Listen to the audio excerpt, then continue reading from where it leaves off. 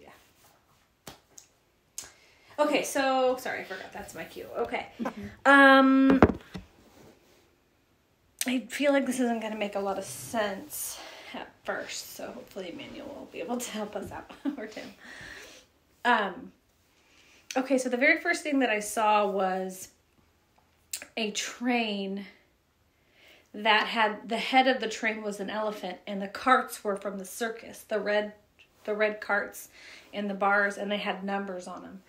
And I actually, in praying with Emmanuel, had seen the elephant and some circus stuff before. I don't know what it means, but this is recent. Saturday. Mm-hmm. I had seen that too. Anyway, this, not the same thing, just an elephant and circus. Anyway, so this train was leaving and going away. And below it on a hillside were these sheep. And this is a very, very cartoon, childlike vision. This wasn't in real life at all. And it was very specifically not in human, flesh that you could see. It was very childlike on purpose. So I saw these sheep, and what I noticed most about them was that they were like the cartoon kind. They were black with the fluffy white wool, and some were gathering flowers wildflowers and putting them in like a bushel, and other ones, most of them were grazing, but some were like, happy and filling up their arms with flowers. So I saw that. The next thing that I saw was a barbed wire fence, and I saw a coyote coming, and it stuck its head through the barbed wire, and it kind of moved its head back and forth trying to get in. It was a coyote because I could tell by its fur. It had like orange tint to the top of it, and it wasn't huge. It wasn't a huge wolf or anything. It was a coyote, and it couldn't get in. So it opened its mouth, and a deer came out. And at first, this deer was just grazing along with these sheep, and then it took on a whole other shape. Not a whole other shape, a whole other persona, or whatever it's called when you change your character entirely. Because at first it was just grazing with the sheep.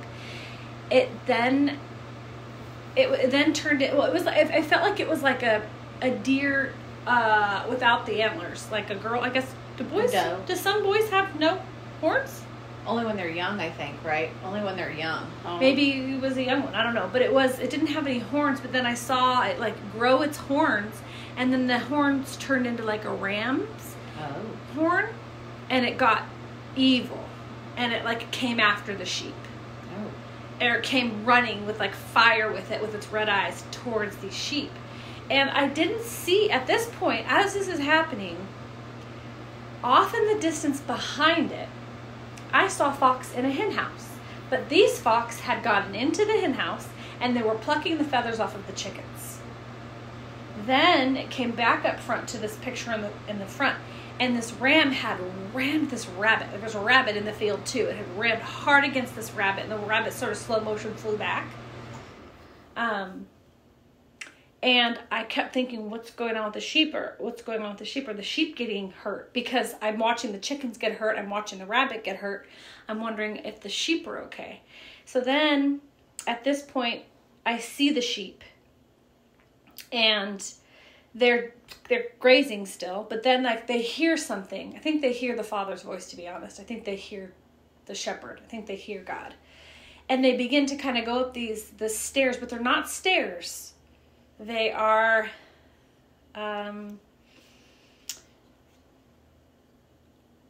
almost like they're going up, but they're not stairs. They're like pieces of machinery that you can kind of go on. The word that I heard was like, what's that called when all the things are in motion? Have you heard that saying? Like a cogs in a clock? Is it like... The cogs are in motion, or the mechanics are in motion, or something. These were mechanical. Things are in when things are synchronized, well, when things are going on, like when things Yeah. are going on, everything's in motion. You know, we're all in, everything's, but the sheep were walking across these things while they're in motion.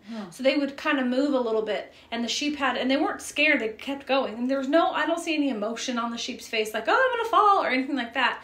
They heard the call, they got onto this way up. It was a way to go up into the heavens. And I'm very specific, it wasn't a staircase, but it functioned as that. But all the plans were in motion, or cogs were in motion, or whatever these things are that we're stepping on, were kind of going up and down as they were going up. So when they got to the top, I could see it was Jesus, or it was the Father. I didn't see his face. That's what made me think it was the Father, but I saw his feet at the bottom of the staircase, and as these little sheep, I'm going to say they're 2 feet? Is that about 2 feet? These two little, very cartoon-like sheep, fluffy things with the black heads. He reaches down and he takes something, and at first I was like, are you putting something on them or taking it off? But he takes the fullness of their wool and sets it aside, and then they're able to come up into like the heavens, and they're a full-grown lamb. Is it a lamb? Ewe? I don't know, but ewe is the adult. All I could see was that it was no longer like this baby sheep. It was this like a real lamb almost. Wow. I can't tell if it's still cartoon. I don't think it. There's a difference the way that I see things. I see a lot of things in not cartoon, but not real life. I don't know how to, maybe a drawing or something like that, to where it's not like I'm watching a cartoon, but it's not like I could touch it and I could see it like I could see you. Because something happens in this vision where it's like this, but this was not that. But it wasn't the childlike view I was seeing before, like with the train and with the sheep, and all this was sort of like cartoony. Actually, the sheep were cartoony. The coyote was not, and neither really was the deer that turned into the ram, really, besides the fire. But anyway, just I see things differently, so I don't know if that means something different. Anyway, when the little sheep turned into these lambs, or whatever they are, full grown, it was a pure white lamb. That's why I say lamb, because it reminds me of like the Lamb of God or whatever, but they were full grown and they were strong. Anyway, and so as they're coming up the stairs, they all line up. These white lambs, full grown, strong, they all line up, and you can see off in the distance that a war is coming. And you see them, and they're raging with anger, they're raging with fire, and they're a mess. The war that's coming is just a mess. They're coming with all their force and all their strength, and they're coming and they're coming and they're coming, and they're just wild and unruly and just angry and ragey. But these lambs are all lined up, and they have these swords, and they don't move. They don't budge, they don't move, they don't make you couldn't see a hair on their body move. And they just stand with strength. And as this war comes up, I was a little bit afraid in my own, I think, humanness, like, what's going to happen? Like, I didn't know what was going to happen, like, if they were going to win or lose or what. But anyway, as they come up towards the lamb, the swords go up, and, like, the battle kind of goes like this. I know we're recording, so it's hard to explain and show you, but the sword, instead of straight out, goes up into the air to where it's sort of like a shield. It becomes almost a shield. All these swords standing up straight become like a shield. And this raging war comes, falls back into itself almost. Oh, wow. And like almost destroys itself. Wow.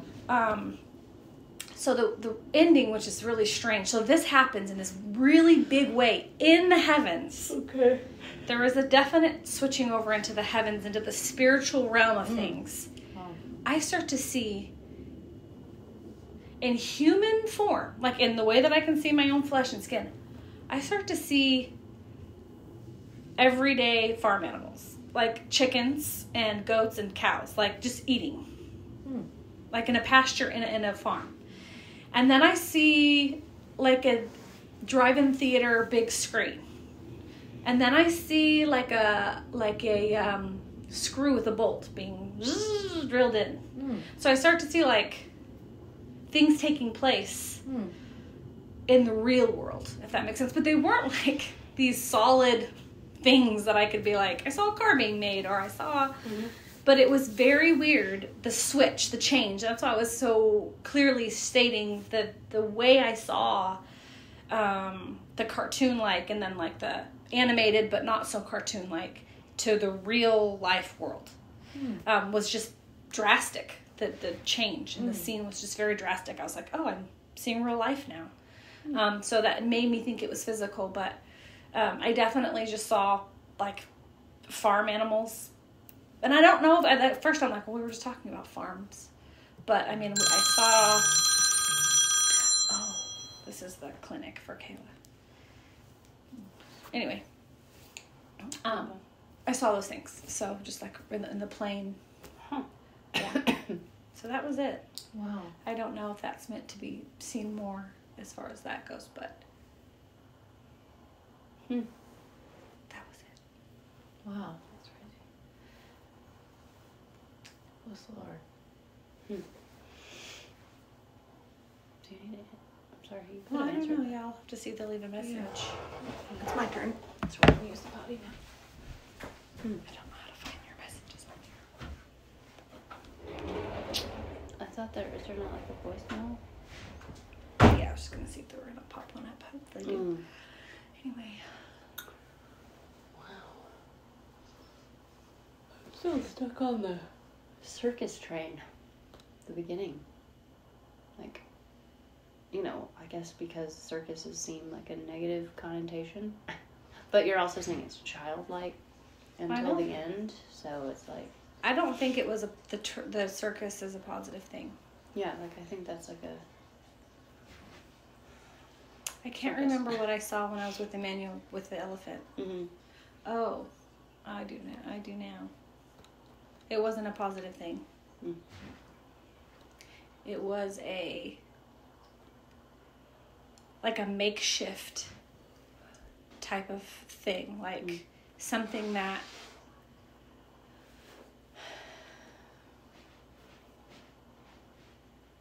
and it was passing by. It was passing. It was going away. Mm-hmm. So I don't know where the Lord is going. Like I know what we're praying about. I know what we're asking Him for. Mm-hmm.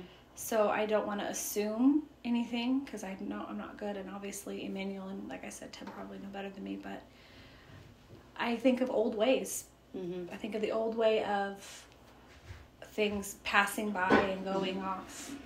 And it was really a circus. It really was. Like all the ways that we have learned and have taught kids or we've been taught, all that was a circus. It was a joke.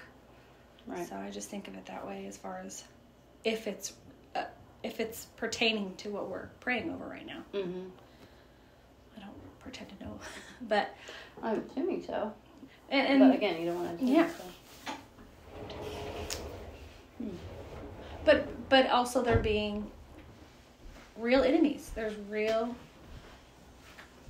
enemies that are unable to get in. There's enemies that come in as almost like a wolf in sheep clothing, even though it wasn't a wolf, it was a deer. Mm-hmm. That was an enemy. There's foxes that are inside places. It's just like, there are enemies. Well, we say time and time again, you know, this is for the building of the next generation, and we are building an army for God. Mm-hmm. It within ourselves too, but you know, when you think about the war that is raging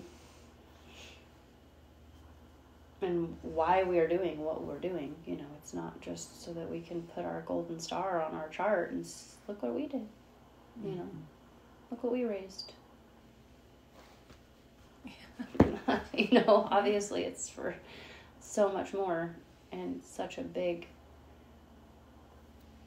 outside of our even to get a glimpse, like you said, what were you saying earlier about to have a vision of not just the day to day, but to really have a vision of the over all encompassing reasons and purpose of God, and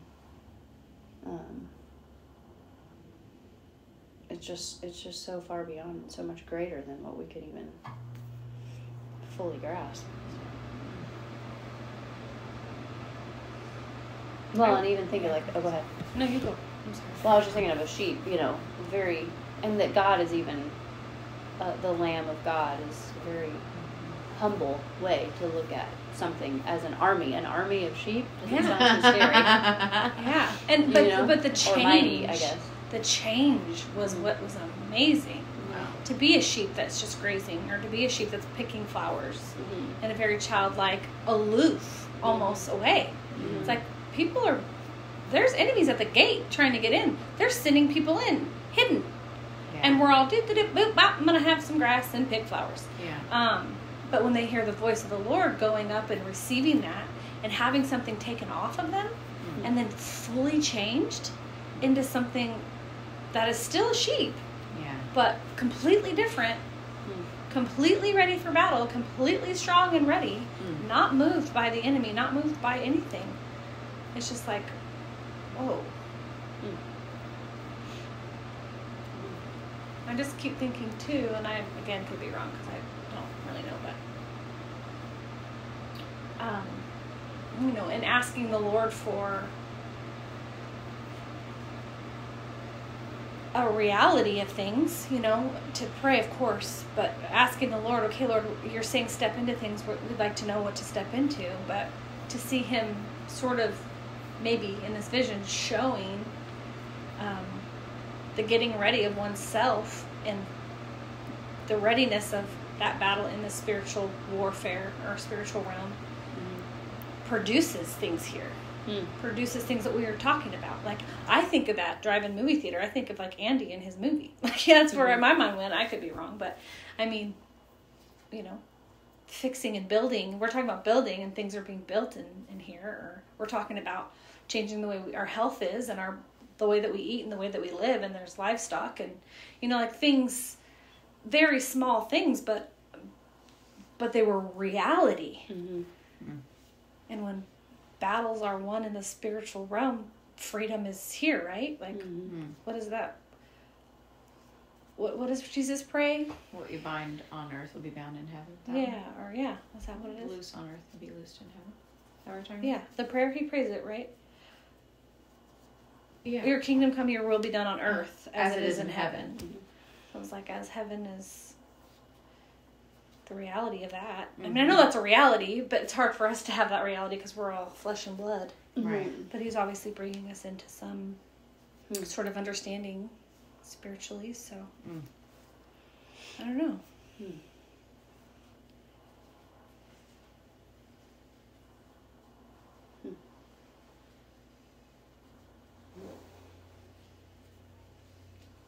It's exciting.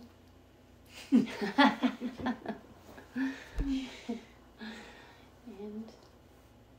crazy.